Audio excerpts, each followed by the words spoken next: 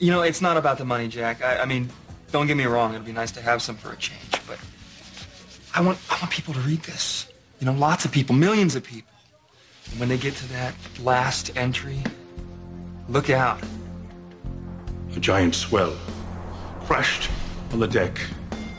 And we were taking on water fast. Time was running out. Palin was screaming at me to help bail us out. This murderous thug, this animal, was nothing but a frightened coward. As our situation grew worse, a sudden calm washed over me. I knew I might not make it through this storm. But I knew when the boat went under, Walter Palin would be dead. I ran at him with every intention of wringing the last breath from his helpless neck. When a wave hit, knocking me into him. With everything in me, I held his head underwater. He fought and scratched. I could feel him beneath my hands.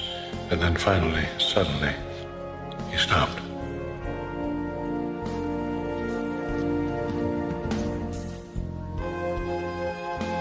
As soon as I let go, the boat flipped over, and into the raging sea we went.